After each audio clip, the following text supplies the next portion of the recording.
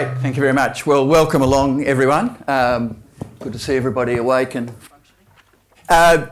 So the context of what Rob and I are going to talk about over the next hour and a bit is that, as we all know, we've been driving the dairy industry towards selective dry cow therapy for very good reasons. You know, antimicrobial use in the dairy industry is under scrutiny locally and internationally. We know that indications around mastitis are the major indication for antimicrobial use in the dairy industry. So by using selective dry cow therapy, we can reduce antimicrobial use on the average dairy farm by perhaps a third. And that's all well and good. But one of the issues, of course, is, well, okay, if we're going to go to selective, which cows do we choose? And you've all had the discussions with your herd owners. I don't herd test, I can't do it, or I don't believe herd test data, or whatever.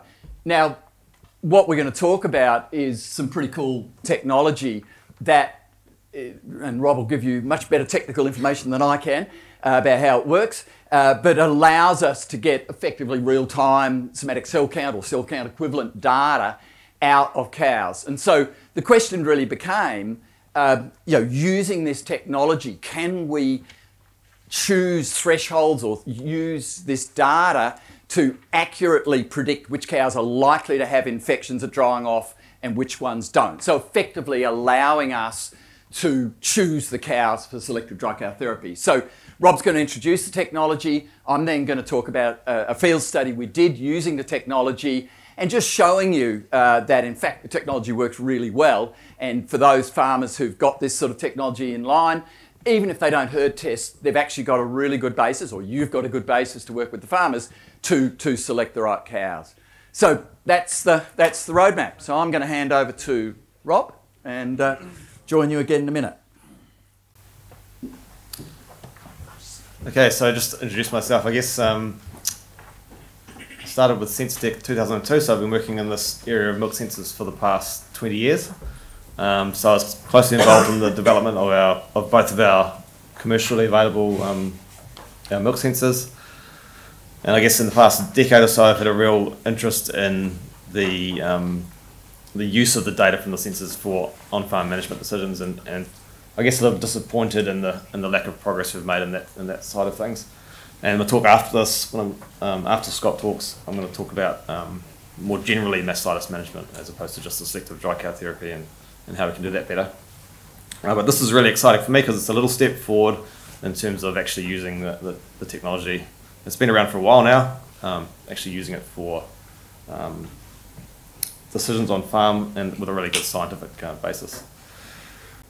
So just before I start, kind of set the scene a little bit, these two graphics are from Dairy NZ.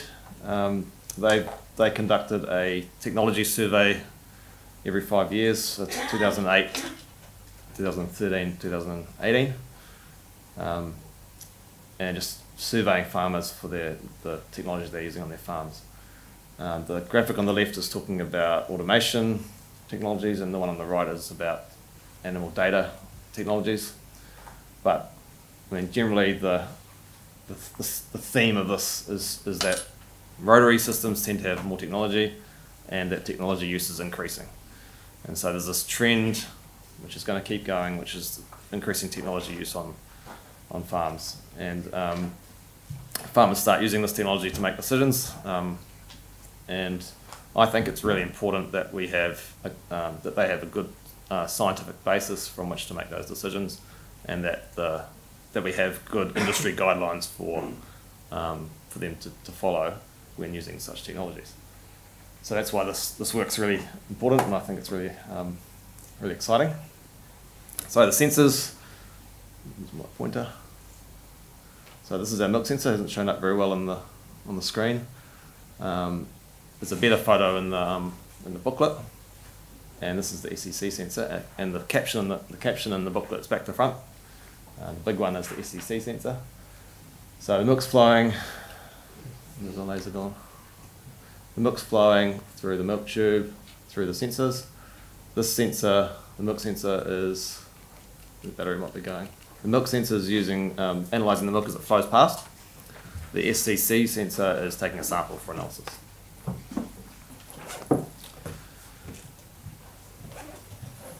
milk sensor used to be known as Yield Sense, so that was how it was released initially, and it got rebranded as ProTrack Milk when we were with LIC, and it's now got Allflex. It's a multi-purpose sensor, so it's measuring milk production attributes, volume, fat, protein, lactose, some mastitis metrics, conductivity, blood in milk, abnormal milk, or watery milk. Thank you. It's got laser on. Yeah. And some plant diagnostics, block dairy admission hole, and some wash metrics. So that's measuring many things. By contrast, too remote. By contrast, the SCC device just has one thing, which is somatic cell count, and that's the one that used to be known as CellSense. I see in the program it's listed as CellSense SCC study. So someone needs a slap on the wrist for that. It's changed. And the market details. So the milk sensor was released in 2006, and it's been sold into 4 countries. That's New Zealand, Australia, UK, and Ireland. Over 10,000 sensors sold into 300 sheds. The SCC device was released around about the same time. Both of these technologies had a significant design change around 2010, make them much more reliable, robust sensors on farm. The same countries, and we see less sensors but more sheds. That's driven by the fact we don't need to have SCC sensors on every bale to still be useful for monitoring the cows. And I also wanted to just highlight the Lely MQCC. So that's the Lely milking robots. They're coming out of the factory with an SCC device inside them. And that uses the same core technology as our sensor. We actually manufacture the analyzer for them. And that's very successful as well. So they're pumping those out, hundreds of them per month. Go get into a bit of the detail about how it works. So it's based on the rapid mastitis test gel reaction, or the California mastitis test. It uses 1 ml of milk and another 3 ml for flushing, so it's less than a teaspoon overall. And the sample's taken 30 to 60 seconds into milking, which means we can get a result back within 2 minutes of the start of milking. About 5 ml of detergent is used, so it costs about 3 cents per test. Self-calibrating, self-cleaning during the system. Cleans during the system wash, and it's usually installed at 25% of milking points. So that'll give us, cows are milking twice a day, we'll get a result every second day for an average cow. And just drill in a little bit more into the detail of the test cycle. So this is a cross-sectional view of the analyzer itself, and so this chamber here, so imagine the test from the previous cow has just been completed. This chamber here will have contamination, some gel from the previous sample, and this tube, the milk tube here, will be full of milk from the previous cow as well. So the first thing we do is flush the milk out, so flush the previous cow's milk out, and then we fill with detergent through this port, and we run the shuttle. So this coil up here generates a magnetic field. And in this little plastic thing we call a shuttle, there's a magnet, and so that gets lifted up, and then we release the shuttle, and it falls back down, and we can use the same coil to measure the full time. Initially we're just cleaning, so we're using the detergent to clean out the cell and flush it away. So after that point we've got a nice clean analyzer, and we've got the milk in this tube is now the milk of the new cow. So we fill it up to the halfway point with milk, add the detergent to the top, and then we run the shuttle 16 times. So that's both mixing and measuring the viscosity as it does that. And then we've got some equations that convert that into an estimate of somatic cell count. And in terms of accuracy, this is data, so I've got Allflex SCC on the y-axis, and lab, so flow cytometry on the x-axis. So it looks pretty good. 40,000 cells per mil below 200k and 31% above 200k. And that's with a cow side test, so that's where we take a sample from the cow, present it to the sensor who's just sitting on the table near the cow, and then we send the exact same sample to the lab for analysis. When we move to an online test where we're taking, running the sensor in its normal operating mode, testing in real time, and then we compare that with a herd test, we get something like this. Okay, so it's a lot more noisier. Can anyone have a guess as to why it's a lot noisier? No? Okay, so there's a number of things that are different on the real operation, the real-time operation. You've got things like temperature, could be milk contaminants, but the main thing is that we're taking a 1 ml sample quite early in the milking, and we're trying to compare that to a representative proportional sample from the herd test. So you wouldn't necessarily expect those two things to agree. We do see a change in somatic cell count during the milkings, especially for cows with elevated somatic cell count. But if we are interested in a short-term average of a cow, which is something for many decisions that farmers want to make, you're actually interested in the typical SCC over the last week or 10 days. When we do that, so now we're comparing the 10-day sensor average against the 10-day herd test average. So for this, we herd tested for 10 consecutive days. And we get a much better relationship. In fact, for the high end, our standard deviation of relative error is only 20%, which is better than it was on an individual test level on a cow side test. And I've actually presented this study at ICAR and compared it against how good would a single herd test in the middle of that 10 days estimate the 10-day average, because of course that's suffering from a disadvantage as well, because it's only got that one measurement, and we know cell count varies significantly from day to day. And it showed that the sensor was actually doing a better job estimating the 10-day average. Okay, I'm going to go through a series of these plots now because I think they're really cool and good to look at. So this is data for one cow for lactation. The grey data points are AM or midday volumes, and the black ones are PM volumes, and the green is conductivity, so that's our milk sensor data. And then the blue ones are the sensor somatic cell count, and the yellow is the herd tests. So we were herd testing monthly, and we were doing separate sample lab analysis as well, so we were getting 2 SCC results for that herd test. So for this cow, you can see it's pretty clear. Cow's healthy, and then she becomes sick, and she stays sick the whole lactation.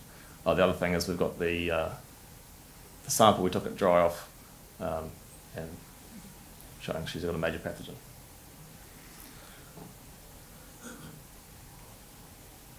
And here's an example of a healthy cow. Don't need to spend too much time on that one. Here's a cow that appeared to have a mastitis episode, and then looks like she's recovered completely. She's got low cell counts for the remainder of the lactation, and she's got a negative Bacto.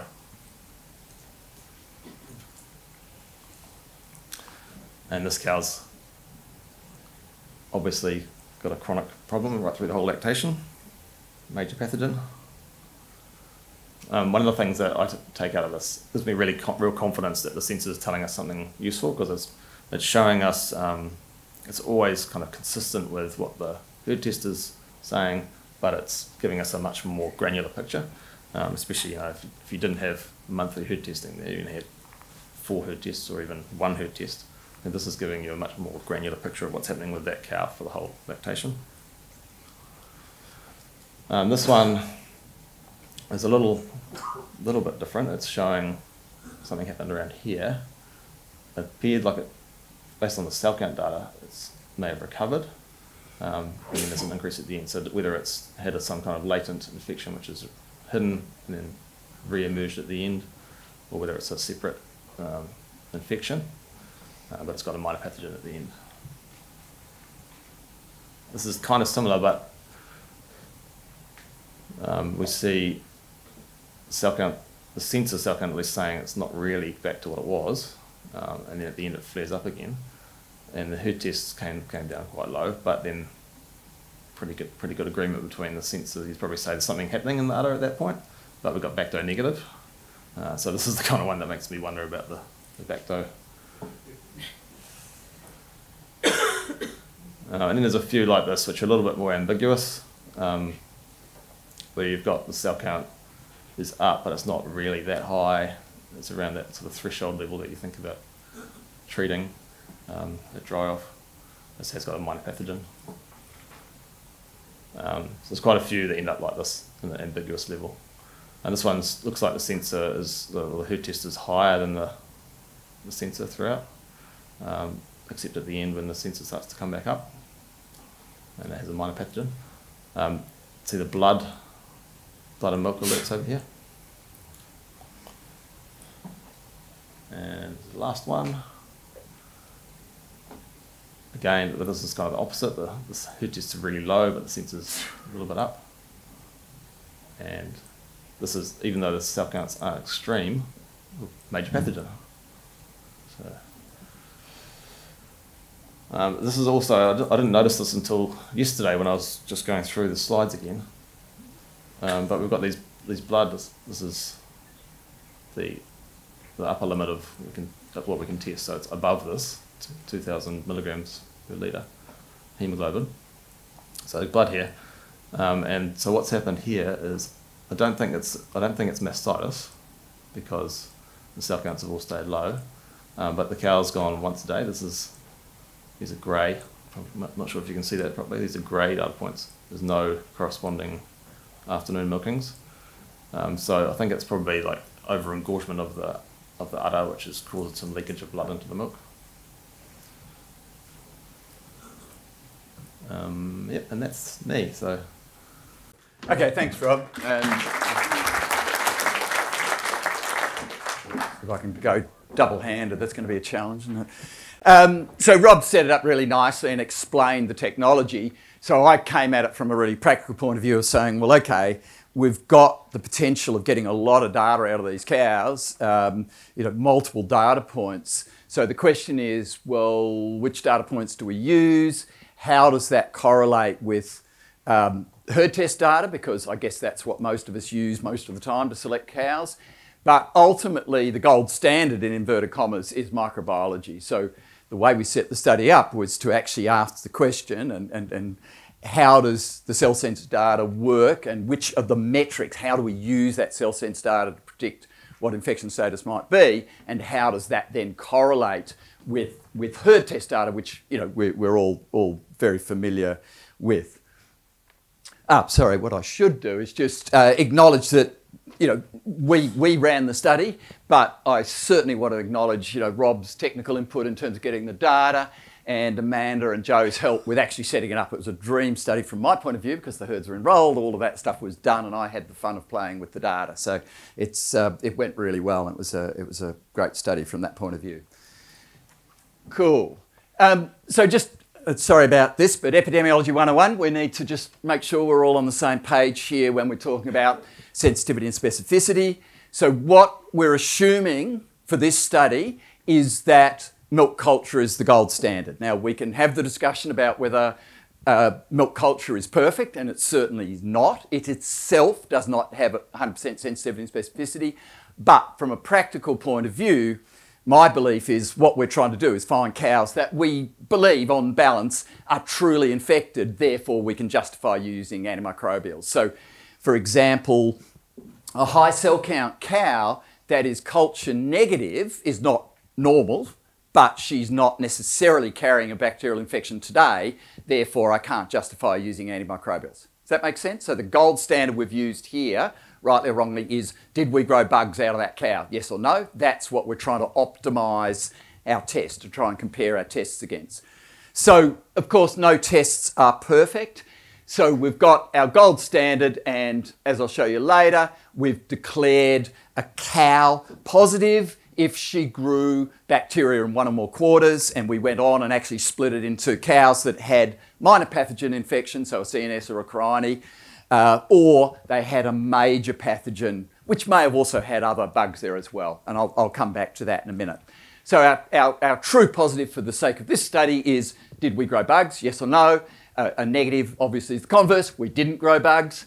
And then we've got a test. Now, the test might be a herd test result of over 150,000 we declare as positive, or less than 150,000 we declare negative. Or, as I'll show you in a minute with the Orflex sensors, we'll put a cut point in there and do the same thing. So we've got the test result here, so the positive, but of course we don't get total agreement, and I'll show you some raw numbers in a minute. But ideally, all of the gold standard positives would be test positive, and all of the gold standard negatives would be test negative. But in reality, as we know, tests aren't perfect.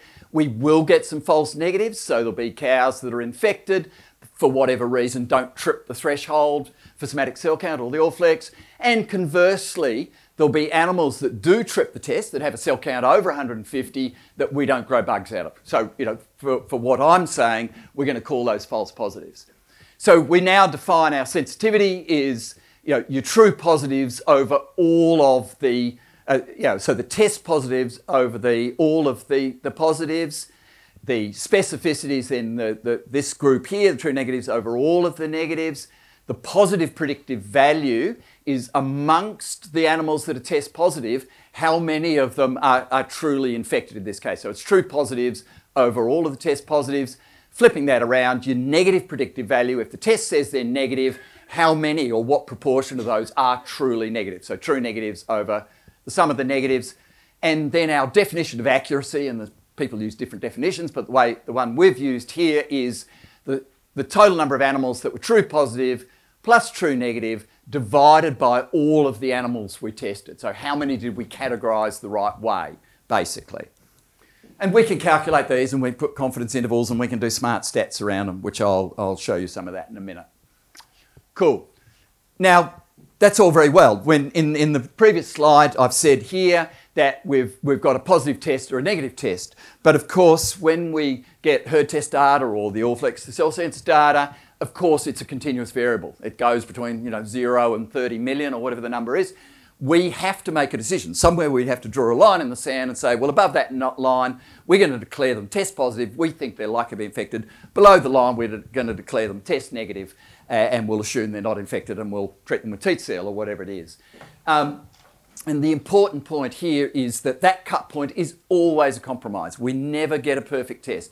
We are always trading off sensitivity for specificity. So if we want to increase our sensitivity, we want to find more of the infected cows, our specificity is going to go down. We get more false positives, right? And I'll show you some numbers to get your head around what that actually means practically. But it is true. It is always true that you're going to have a compromise. There is no perfect cut point. There is no right answer. There's always a compromise in there.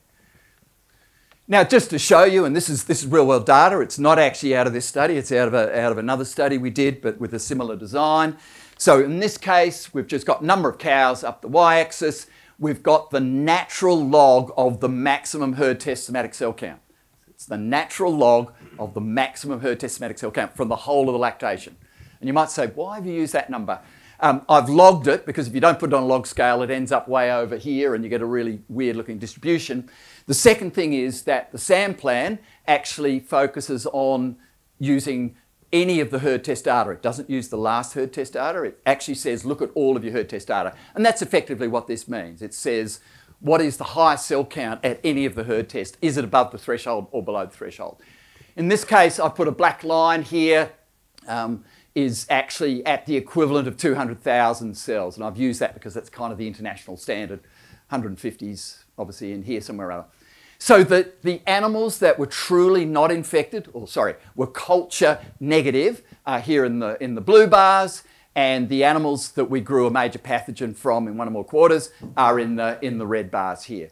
So the first thing to notice is there are a lot more non-infected animals than infected animals. So the population of infected animals is much smaller numerically than the not infected. The other thing that is pretty obvious is that there are inverted commas, false positives. So some of the apparently uninfected animals here are above our threshold. So they've got, cell counts of, up to the millions, but we didn't grow a bug out of them. And that's, they could have self-cured, they could have been anaerobes, there's a bunch of reasons why that might have been. But we've also got false negatives. There are some of our major pathogen-infected cows here that did not have a cell count that was over 200,000 at any stage of lactation, right? So for whatever reason, they never had a spike in cell count. Now, for this particular study, this is kind of conventional New Zealand herd testing where they were doing 3 or 4 herd tests a year. So we can have the discussion about maybe they didn't do enough herd tests or they were at the wrong time or whatever. But the point is, there are some animals that never tripped the cell count, and if we were using teat seal alone in the low cell count cows, some of these cows that truly had a major pathogens, had a staph or a strep, would have been treated with a teat seal alone. That's because that's where we drew the line, right? And I can shift this line, and you can do it yourself visually. You can shift this line. You could go 50,000 that way or 50,000 that way. It doesn't matter where you shift that cut point through. You're always going to have some false negatives and false positives, right? There is no perfect answer. We're always compromising. It's always a trade-off. Cool. So one way to try and firstly see whether a test is better than guessing, because we could go and spend money and do a test, and actually it's no better than flipping a coin. It may be no better than guessing. So the first question is doing a test on that cow, whether it be herd tests or the Allflex or any other test we want to do, better than just walking up to the cow and randomly giving her a dry cow or a teat seal, for example? So that's the first question we want to ask. The second question we want to ask is, with a continuous variable, where do we draw that cut point? Where do we try and draw a cut point that gives us the best outcome with the data we've got? And one way to try and answer those two questions is to use what's called receiver-operator curve. And what these do is basically, in one diagram, test or give you data on every possible cut point, right? So if we've got a cell count range between 10 to 10 million, you could theoretically draw a cut point at 10, 20, 30, 40 and slice the data in multiple different places. And that's effectively what the receiver-operator curve is doing, right? So just walking you through that. So a sensitivity of 1 means that every infected cow is detected wherever we put that cut point. So to use a ridiculous example, let's set the cut point of our herd test at 10 cells per mil, right? In that case, our sensitivity is 100% because every infected cow has a cell count above that, right? We've got every infected cow.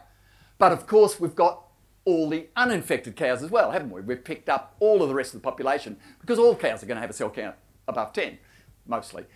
And so, yes, our sensitivity is 100%, so that's great. We've got really good sensitivity, but reading down on the x-axis, our 1 minus specificity, and it's asked about, you've got to think about it, is 1, which effectively means 1 minus 1 is 0. So we've got a 0% specificity. So great sensitivity, but rubbish specificity.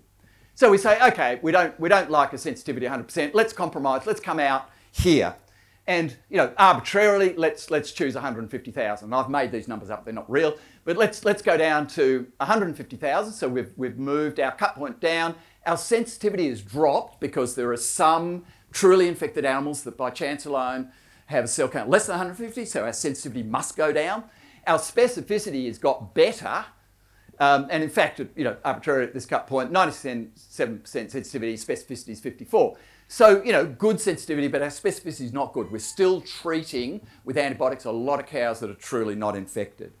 So we might say, oh, well, we want to do a bit of a trade-off. We're going to drop our sensitivity, so we're going to walk our way up the curve here to 85% sensitivity, but our specificity is now better. It's now 60.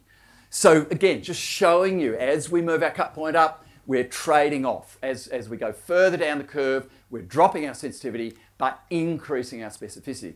So one of the questions is, well, what are we trying to achieve here? Are we trying to find every infected cow, which means every cow gets dry cow effectively, or are we going to say, we're going to accept a sensitivity of 97%, specificity's not brilliant, so we're going to over-treat some animals, but we'll drop some of the uninfected animals, will drop below the threshold, and we'll give them teat seal alone. So that's what these curves do. Now, in an ideal world, this curve would go right up into this top left-hand corner. We'd have a 100% sensitivity or 1 sensitivity and one minus specificity of 0. But of course, that's not the case. So one of the ways of optimizing this test is to say, well, which data point here is closest to the optimal, closest to this top point. So there's a thing called the Uden index, and I think I'll refer to it later, where you literally just add the sensitivity and specificity together and say, what is the cut point which maximizes the sum of the sensitivity and specificity? So that's one way of choosing a cut point. You just say, I want a test that is most accurate, that classifies animals correctly most of the time, or the maximum number of times. The trade-off is, well, the point then is that, in fact, optimizing, increasing sensitivity may be more important than increasing specificity. The reason is I want to find those major pathogen infections because I want to treat them. So I'm always going to say, or I'm going to tend to say with a test like this, let's err on the side of increasing sensitivity. Let's see if we can get most of the major pathogens. But the trade-off is our specificity goes down, so we're going to have more false positives. We're going to treat more cows as we drop the cut point down. Does that make sense? You've all dealt with this. You've all grappled with this. But yeah, that's what receiver-operator curves do. Now, statistically, we can do smart things like calculate the area under the curve, and we can test the area under the curve of multiple tests at the same time. And I'll show you some of that in a minute. And we can formally, statistically say, is this test better than that test at a global level, at an area under the curve level? And again, I'll show you some of those data in a minute. Cool. So let's get back to practicalities. How did we actually go about working out whether the All-Flex works or not? And the way we did it was that there were 4 herds enrolled around the country, and I'll show you a bit more data on those in a minute. About 1,500 cows were actually sampled on these herds. By design, these herds were actually on monthly herd testing, not second monthly, so they're a little bit unusual from a Kiwi point of view. And just to be clear about it, the last herd test relative to drying off was a median of 10 days. So the last herd test was pretty close to drying off because, you know, as some of you have discussed, I'm sure, with your clients, there's this thing about, well, if the last herd test was 60 days or 80 days or 100 days off pre-drying off, does that mean herd test is not such a predictive test because we've had this time in which an animal could be infected, therefore our tests are not working that well. So, you know, by design, the last herd test was pretty close to drying off. And as I say, it's a median of 10 days, and the interquartile range is 7 to 21 days. So, you know, half the cows were herd tested 1 to 3 weeks before drying off. The meters were in place and turned on for the last 12 weeks or so of the lactation. And as I'll show you in a minute, and Rob mentioned before that not every bale had a meter in it, right? So and I'll show you that data in a minute.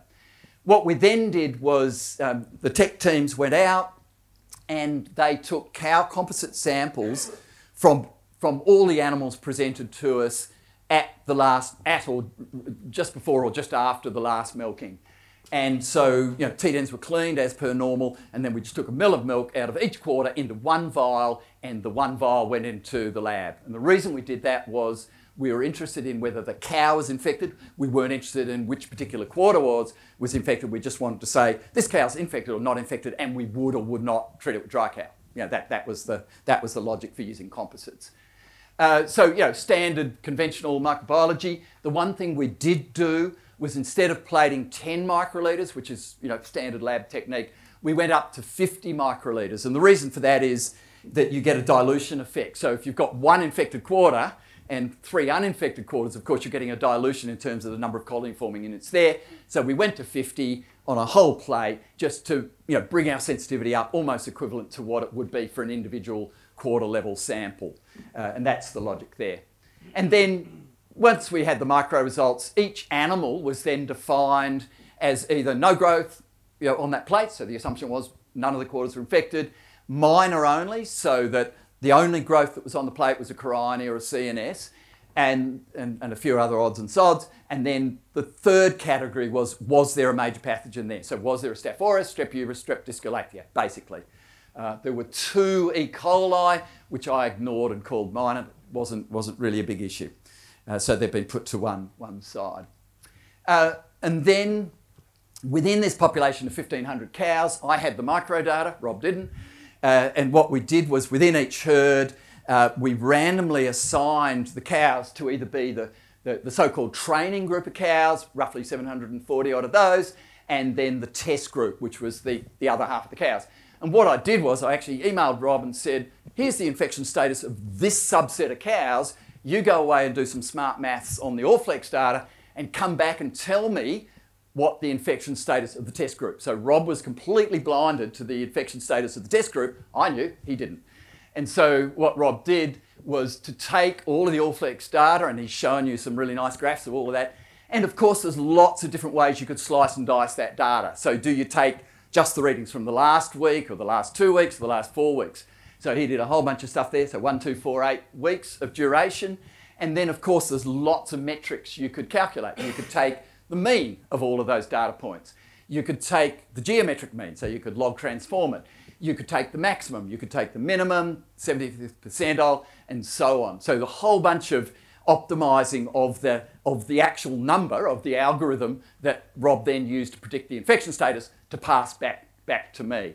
The other thing that Rob did was to model the bale coverage. So Rob mentioned that the standard install is that 1 in 4 bales in your dairy shed's got one of these units in. So by chance alone, if you're on twice a day milking, a cow will get a data point every second day. But in fact, some of these sheds actually had higher bale coverage.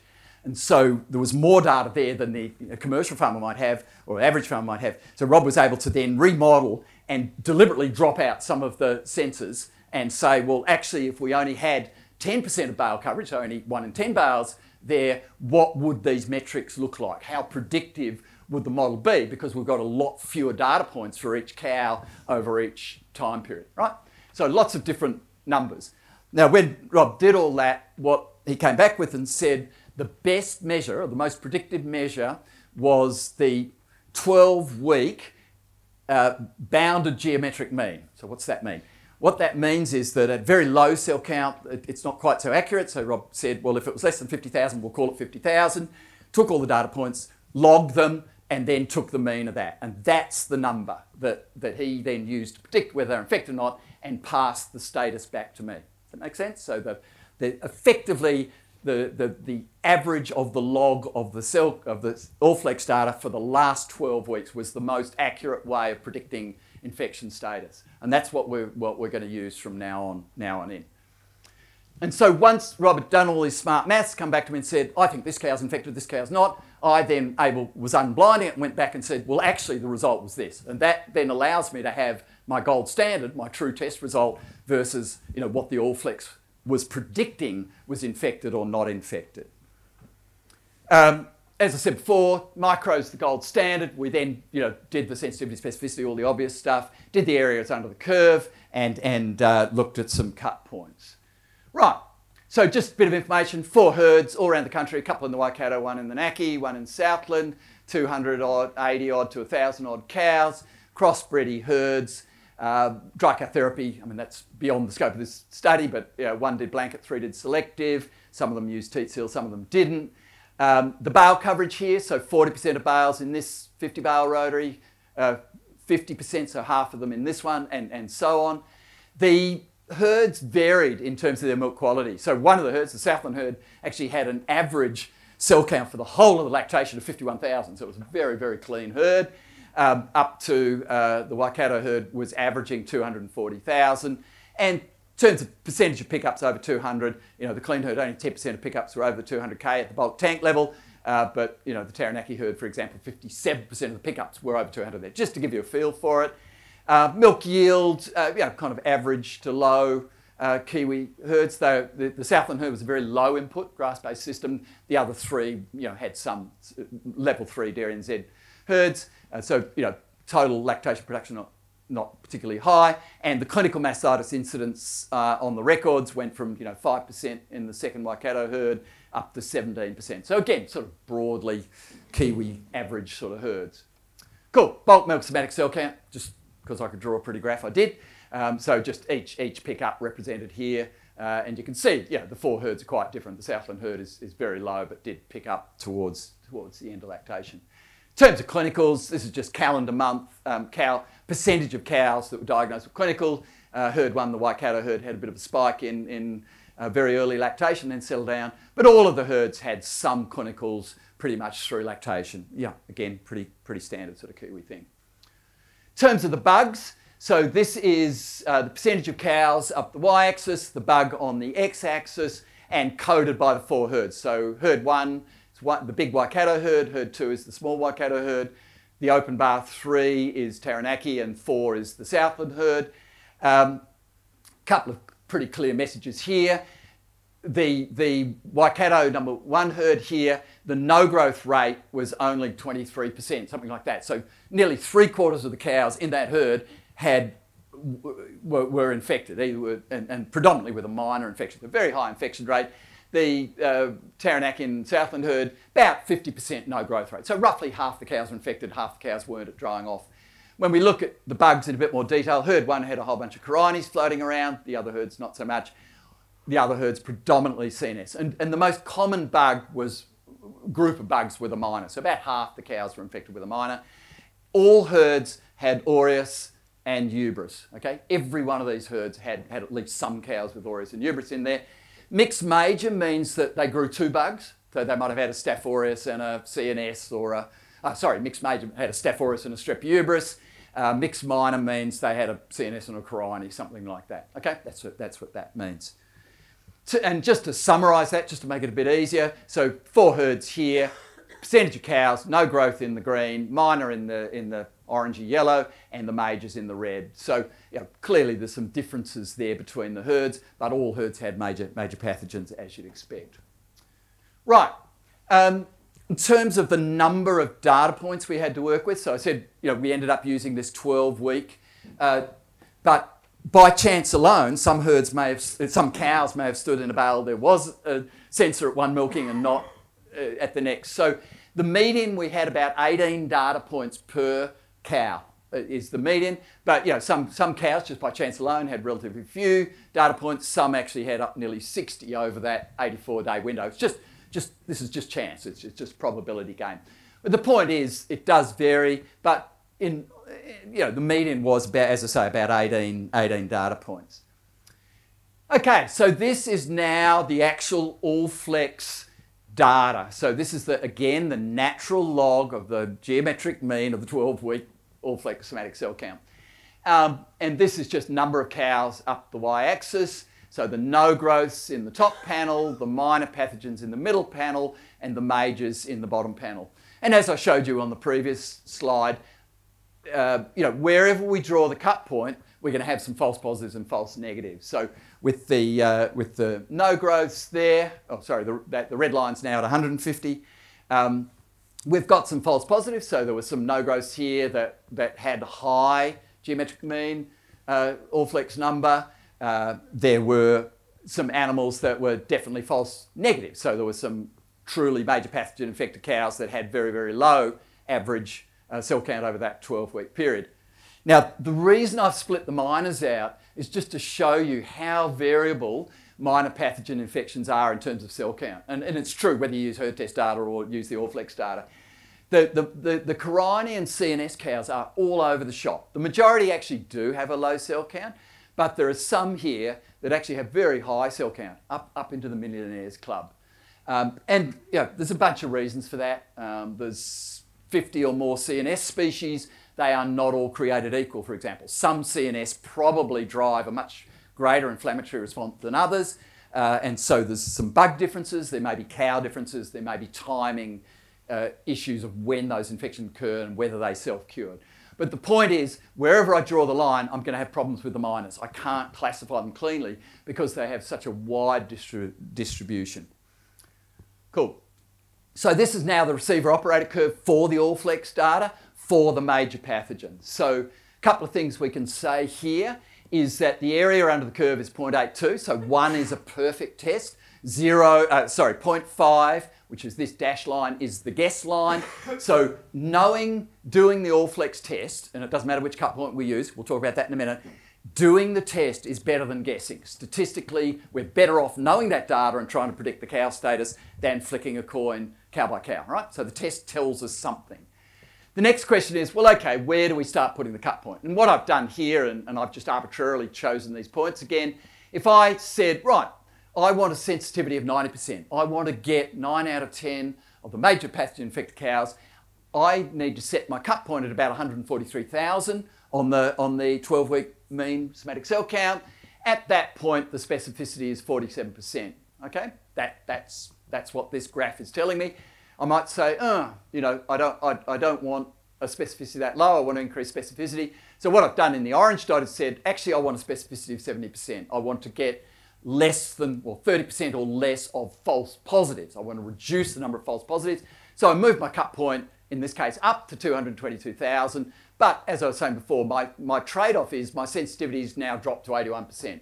I am now missing 1 out of 5 of those major pathogen infections by moving my cut point to 222,000, but my specificity is better. I've got fewer false positives. And as I was saying before, it's always a trade-off. It doesn't matter where I put my cut point, I'm going to have to do a trade-off here. But that's the data. Cool.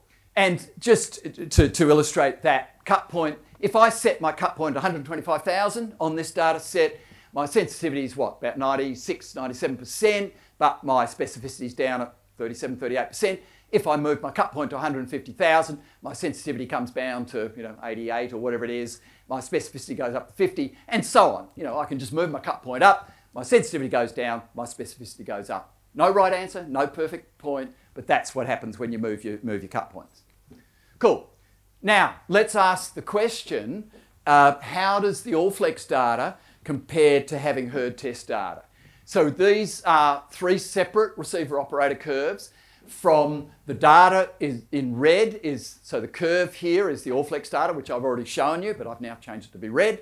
If I just used the most recent herd test data point I had for the animal, and then used my cut point off that, or drew my receiver-operator curve off that, that's the blue line. If I use the maximum herd test somatic cell count for any of the lactation, and remembering that we've got 7 or 8 herd test data points from each of these cows, because they're on monthly, that's the yellow line. There's our guess line again. And the take-home message out of this is that there is actually no difference in the area under the curve. So even though there's a bit of noise, there's a bit of variance there, statistically there is no difference in the ability of the Allflex somatic cell count to differentiate an infected from a non-infected cow, or in this case a major pathogen infected, compared to using just the last herd test data, if that's the only data point we've got, or the maximum of the herd test data for the whole season. So, statistically, there is no difference in using those 3 tests. They'll give us roughly the same answer. Not saying the cut point's the same. What I'm saying is the area under the curve, the ability of the test to differentiate infected, non-infected is equivalent. And these are the area under the curve data, so 0.82, 0.82, 0.84. Again, no difference there. Performing pretty much the same way. What about any infection? So sorry, what I should have emphasised is in this, so the major pathogen was test positive. If they were a minor pathogen, I put them in the no growth group. Okay, so all I'm doing is splitting them into, could we find a major pathogen? Everything else goes into the negative group. But what about if we said, actually we want to detect any infection? So we've got the no growth group is our negative group, and our positive, we're optimising against any infection, whether that be a major or minor, right? Now, one thing you'll notice, and again, same colour coding there, the area under the curve is actually slightly less. So the ability of any of these tests to differentiate any infection cow from non-infected cow is not as good as predicting whether there's a major pathogen versus everything else, the minors and the no growth. And that's because, remember back to those minor pathogens. Their cell count was all over the shop. Wherever I draw the line, I can't differentiate the minors very, very well. So that's why the area under the curve is a little lower here. And so, yeah, numerically, remember it was about 0.82. We're now down to 0.78. Interestingly enough, the Allflex is actually got a greater, higher, larger area under the curve than the other 2. So statistically, I'll just back up, the Allflex actually is doing a better job of differentiating any infection from non-infection at a cow level than using the herd test data. But I would make the point that it's mainly at this quite low sensitivity when our thresholds get quite high. So biologically, it probably doesn't mean that much. Cool.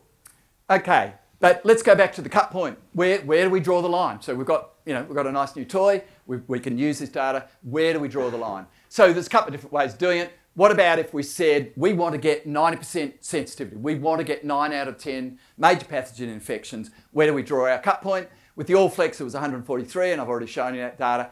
Maximum herd test somatic cell count, interestingly enough, was high. It was about 270,000 to get 90%. So if you drop your maximum down to, say, 150, your sensitivity is actually very high. And the last herd test, numerically, was actually 143, and that's not a typo. That's actually true. Slight differences in sensitivity, specificity there. But if we want to maximise the sum of the sensitivity and specificity, we want to get the most accurate, we want to classify as many cows as infected, not infected, or major and not major, then our cut points are actually a bit higher, and this is to deal with the minors, basically. And so quite high cut points. And I'm certainly not advocating those at all, but I just want to show you what happens when you do that. What we could do, and probably should do, is do the economics. So what is the economic impact of a false negative? What happens if we miss a major pathogen infection and we put teat-seal in, all right? Does she go clinical next lactation? Does she have lower cell count? Does she get culled? And whereas if we've got a specificity problem, so a false positive, we use more dry cow, what's the impact of that? And you can actually use economic modelling to say the optimal cut point is to maximize, take your sensitivity to 95% and your specificity to 50%. That's economically the optimal place to be. We haven't done that modelling, and it's kind of a job to do on a rainy afternoon. What's that mean in cow numbers? So we've been talking sensitivity, specificity. So you've got a 500 cow herd, you're about to dry it off. What does using the All-Flex at a cut point of 150, which is what Rob ended up using as his cut point, what does that really mean in a 500 cow herd? And this is the actual data from the study. I've just made it to 500 cows rather than 700 cows just to make the numbers easier. So in those 500 cows, we truly had 67% of cows, 67, sorry, cows that had a major pathogen.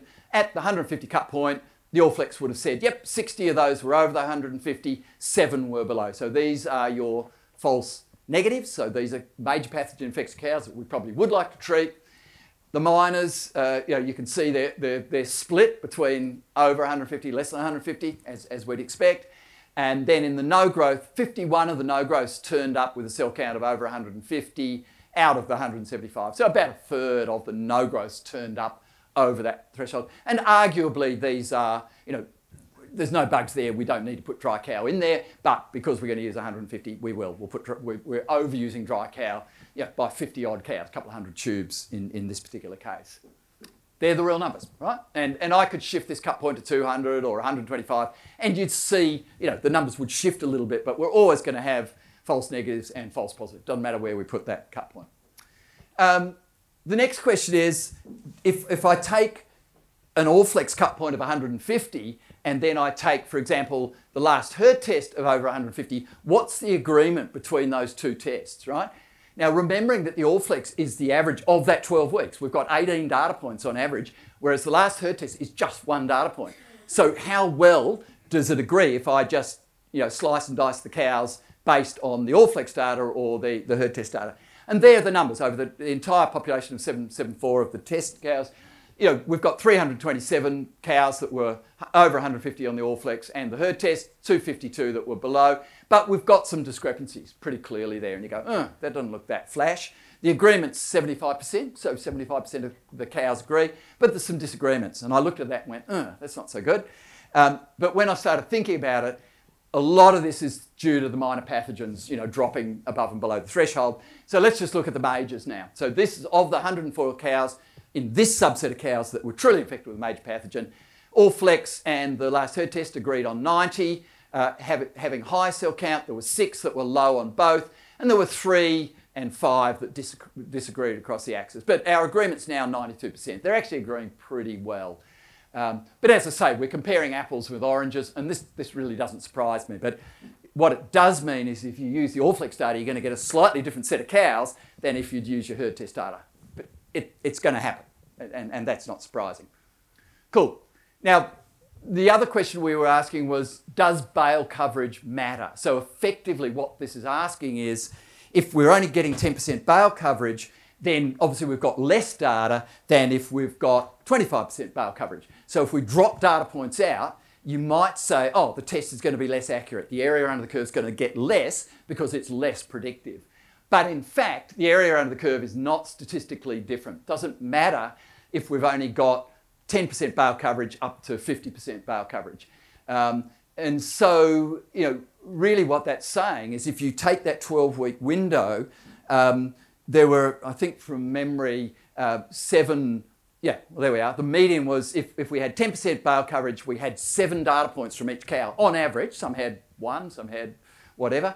And as we increase the bale coverage, of course, you get more data points. But getting more data points doesn't actually help the model. It's no more predictive. So what that's saying is, you know, at the standard commercial 25% bale, we're fine. You know, it's giving us as good as we're going to get. We don't need to put more of these devices in, at least for this application. Cool. So just pulling that all together, I think what this data has shown us is that using that 12-week mean all-flex somatic cell count data algorithm, it's equivalent. It's certainly not different from using herd test data. So we can be pretty confident that we can use that data in place of or as well as herd test data. It's doing a great job. The bale coverage, as I've just shown you, makes relatively little difference. So if you've got a farm that's only got 25% bale coverage, don't worry about it. You're actually going to get reasonable numbers out of it. You don't have to tell the farmer to put 50% bale coverage in or whatever. And just to finish up, just like to acknowledge herd owners and staff who kind of collaborated with us, the tech teams from Cognosco, Coastal Vet and Vet South, my micro team who did a lot of work, and the MSD team who paid the bills and did some of the smart maths for us as well. So with that, I'll leave you with milking in India. So this is a little village I wandered to when I was over there the week. This guy's hand milking. And the local villagers were turning up on push bikes with little, you know, 1 litre pails and buying milk straight out of the cow, nice and warm. There we go.